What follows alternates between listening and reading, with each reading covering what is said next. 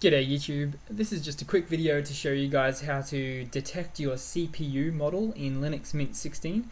Now it's really easy to do and all you need to do is use the terminal. So first of all open up one of those, so let's have a look. Go to the start menu, go to terminal, and then all you have to do is type in this. So cat space /proc/CPU info. Hit enter and it will show up right there.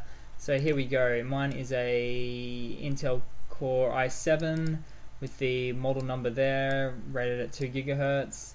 The cache size, the sort of the CPU, all the bits, that sort of thing like that.